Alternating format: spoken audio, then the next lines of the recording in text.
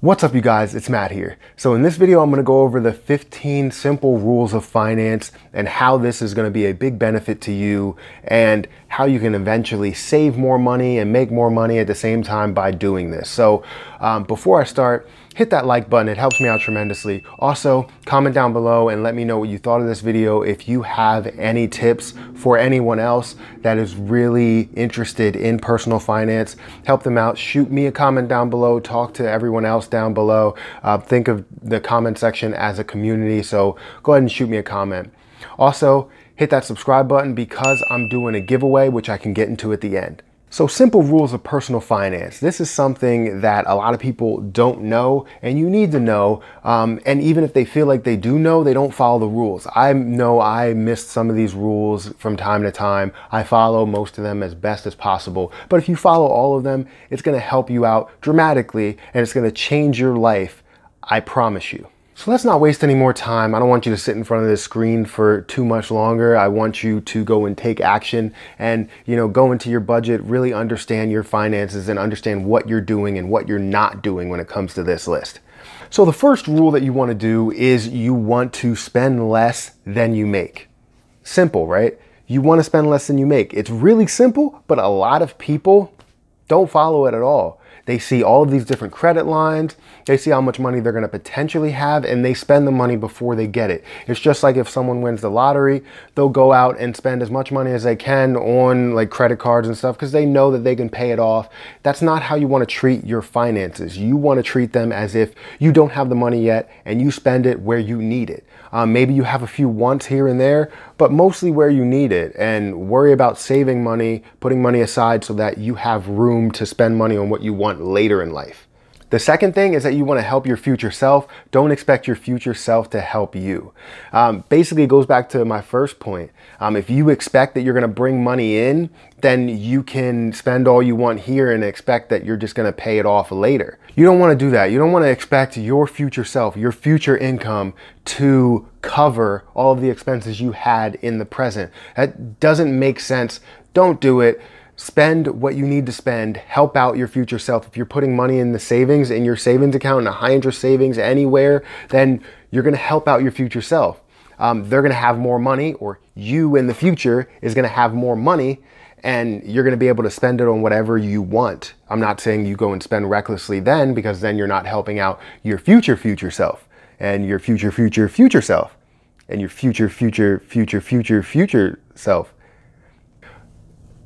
A long time, you're going to be able to help you in the future, no matter how many generations you go on.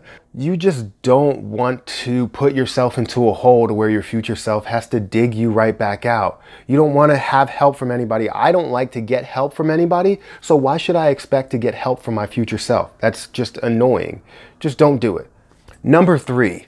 Build an emergency fund. You need to make sure you have money aside because anything could happen. And there's a bunch of people that depend on credit for this. If their car breaks down, if their house suddenly catches on fire, they don't have insurance, whatever may happen. If something really difficult or really hard to deal with happens, you're gonna need that money in order to pay it off and get back to your normal life. So always have an emergency fund available. So always have an emergency fund available. Trust me, this comes in handy. They always say put your money in a rainy day fund, but you're not gaining any interest there. If you want to do it that way, you feel like it's safe, then do it that way. But if you want to do it a better way, just put it into a high interest savings account that you don't look at very often, and you're going to gain interest as you have it away in that rainy day fund, in that emergency fund. So do it that way, save money, and be prepared for the worst. So number 4, always kill your high interest debt. This is tough to deal with because a lot of people have credit cards and they have a ton of different credit cards to where they need to consolidate things or whatever. Just pay off that debt and pay off your student loans, pay off whatever is considered high interest, personal loans, everything. Don't leave that hang, because if you have any interest, it's just going to eat away at the amount of money that you're gaining, amount of interest that you're gaining. So just kill all of your high interest debt. I guarantee this is going to help you out in a big way if you do this. The next thing is something that I promote, which is kind of like all of this, but I have 2 videos on building a budget. That's number 5. Build a budget. If you have something in place to where you know how much your bills are, you know how much you need to spend. And then you'll know how much you want to spend, and you also know how much you can save. I have the different rules, the different budgeting rules, and if you can figure out this, if you can build your budget and know how much you need to spend, then you'll know how much room you have in order to save money. So build a budget, help yourself out, help your family out by doing this budget, but you have to maintain it. That's the difficult part. A lot of people don't maintain the budget. I struggled from time to time. This damn dog. I struggled from time to time staying with my budget because sometimes I get too busy and I don't go back to the budget. And then I go back to it and I realize that I spent too much in that month, but I didn't manage it. Number 6 is figure out your true hourly wage, because you're factoring in the fact if you make $20 an hour, you're not really making $20 an hour. You have taxes, you have driving home, you have all these different expenses you use to get to work, to do all the different things, to eat. All of those different expenses you need to add in to your work. Basically treat your work as a P&L for itself. You have your income, you have your expenses or anything that you're paying, and then what's your bottom line when it comes to work income. Figure that out and you'll be on your way. Number 7 is to set goals, mainly savings goals. If you have a certain amount that you want to save, a goal, then do that. If you want to contribute a certain amount to your 401k, then do that. But you always need to make sure you set a goal, no matter what that goal is. It could be short term, it could be long term, but you want to set a bunch of goals. If you want to save $1,000 a month, then save $1,000 a month. If you want to save $10 a month, save $10 a month. But save something, set some goal. It's going to help you out because once you have those goals, you'll know exactly how long it's going to take till you reach it. And if you're there already, then good for you. So set goals, it helps you out. Number 8, set a meal plan. This goes for at home and at work. If you're packing lunches, make sure you set something to where it's, cost effective, to where you're not spending too much money, and then go back to your house to where you can package your lunches or portion out your lunches in a certain way, and you're not spending too much money on your meals, on your dinner, on lunches at home, on breakfast, on whatever you eat. If you don't eat breakfast, you don't eat breakfast. But make sure you portion your meals, make sure you plan your meals, because this helps you out in a big way. Number 9 kind of feeds into that. Don't ever go to the grocery store without a list, or when you're hungry. So if you go to grocery stores without a list, you start picking things out like cookies and cakes and snacks and ice cream and all this other stuff that you don't really need or you didn't even want when you went there. So create a list, know exactly what you're getting. Don't go away from that list. Don't fall away from that list. Stay on it, and you'll be able to save a lot of money because you'll notice that you spent $250 at the grocery store the one week you went there.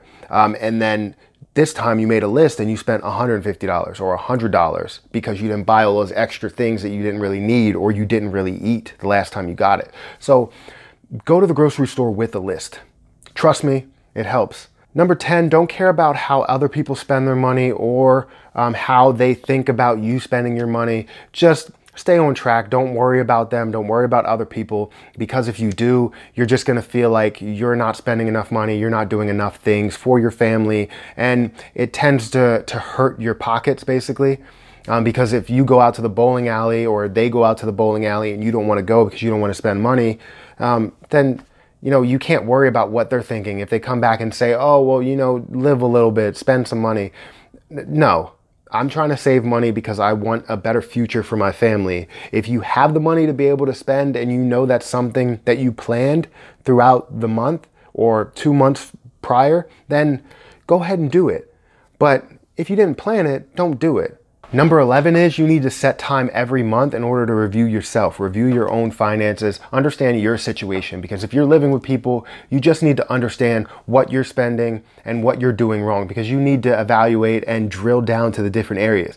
Because if you're spending a lot on fast food, who's doing it? Is it you? Is it your wife? Is it your children? Is it your grandma? Is it somebody that's in your house that's on your bank statement or has your bank card, they're spending a certain amount of money, and you need to be able to evaluate this. So go into your finances first, then worry about other people's finances, but you need to evaluate yourself and understand that you're still on track, because it's all dependent on you. And if you're a hypocrite and tell them not to spend on fast food, but you're spending on fast food, then that's just not a good look. So make sure you're on track. Number 12 is start a little side hustle. And when I say side hustle, I mean you need to do a YouTube channel, have passive income, also understand different areas to where you can make money, whether it's real estate, investing in stocks, putting your money into a high interest savings account, something to where you have a little bit more money and you can put more money towards other things. Just start something. It could be Uber, it could be mowing lawns, anything. There's a bunch of videos out there that explain how you can make more money just by a little side hustle or an extra $100 a day, $100 a week, whatever your plan may be. Number 13, I don't think really works, so I'm gonna change it up. The rule is the 10-second rule. And if you don't know what the 10-second rule is, basically before you put it into your cart, when you're at the store, before you put something into your cart that you feel like you want, wait 10 seconds and then go and buy it. But my rule is you have to wait a day. So if you want something, you go back home, you think about it, you wait a day and see, is it worth it? If it's something small, like a $10 purchase, maybe that might not be the case. You might need a 10-second rule because it's not a huge purchase. But if it's something like $100, $200, then you need that full day to think about it and say, is it worth it? Because a lot of times you're gonna go back and just go, it's not worth it. I don't need it right now. I can get it later in my life and it actually doesn't help me out. So adopt the 10-second or the full day rule.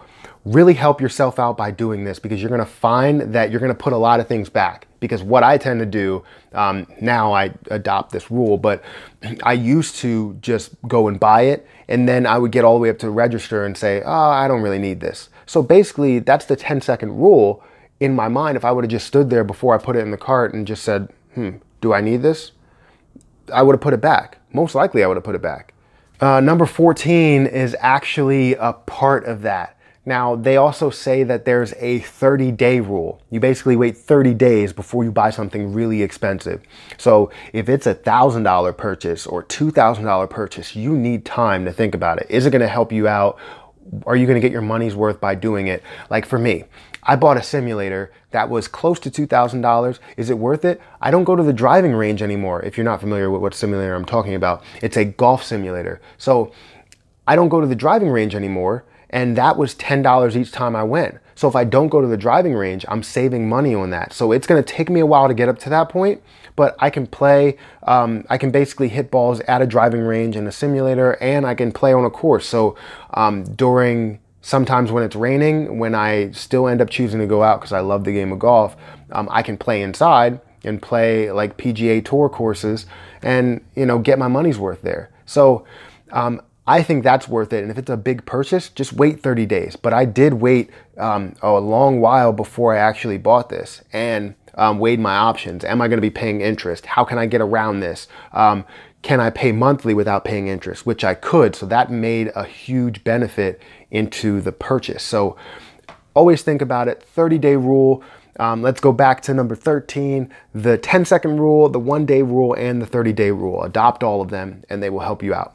And finally, number 15 is to share your goals with your inner circle, with the people closest to you, your friends, your family, the people that really motivate you, because what they're gonna do is push your back and say, look, you don't need to get that because we know your goals. We know where you stand. We know what you want to accomplish, so don't do it. They're not going to push you in the wrong direction because they're people that are really close to you. They want you to be a better version of yourself.